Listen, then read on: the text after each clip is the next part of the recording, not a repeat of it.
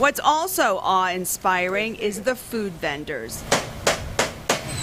Bill Hazel was a truck driver for 20 years. And I would do this in my off time.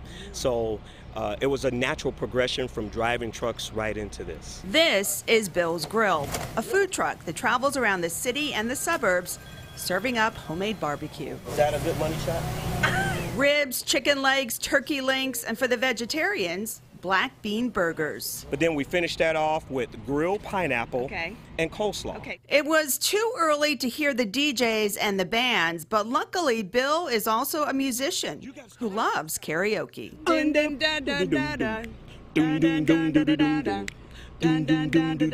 Under pressure, looking down on me, looking down on you. That's all I got. That's all I got. I was under pressure, so I couldn't get all of the words. I think we're ready for the big stage, but maybe next year. At the Hyde Park Brewfest, Marcelo Raymond, WGN News.